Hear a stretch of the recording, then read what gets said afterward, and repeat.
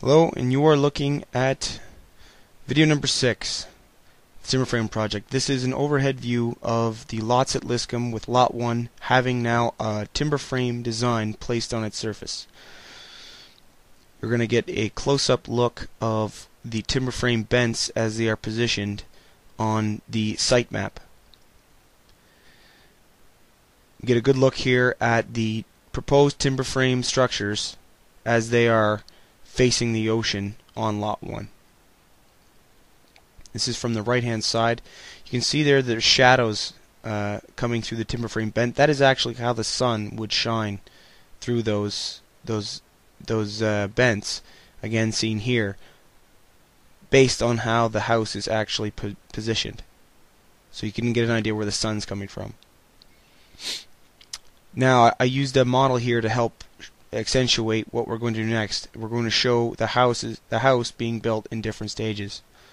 So this is with walls. The walls are going to be cedar shake, or can be cedar shake. They can also be board and batten or clapboard. Now with the roof, with an asphalt roof, but there is also different alternatives to roofs. There's metal roofs that are stylish, but also have a very long lifespan, and they can cover all portions of the roof.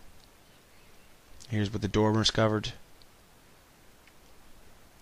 And now the link, which is what allows the two buildings to be somewhat connected, and it's a covered breezeway to allow covered passage throughout each building, regardless of season. Here we have the window concepts. Now these windows don't have to be where they are; they can change, but it gives an example of what the building can house for windows.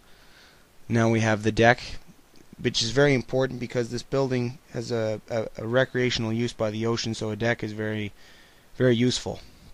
You also will need shade in the afternoon, so an awning with a timber frame look to it houses on the deck. These are different views that I've installed just to give you an idea of what possibilities you can have. So a nice big deck for recreation.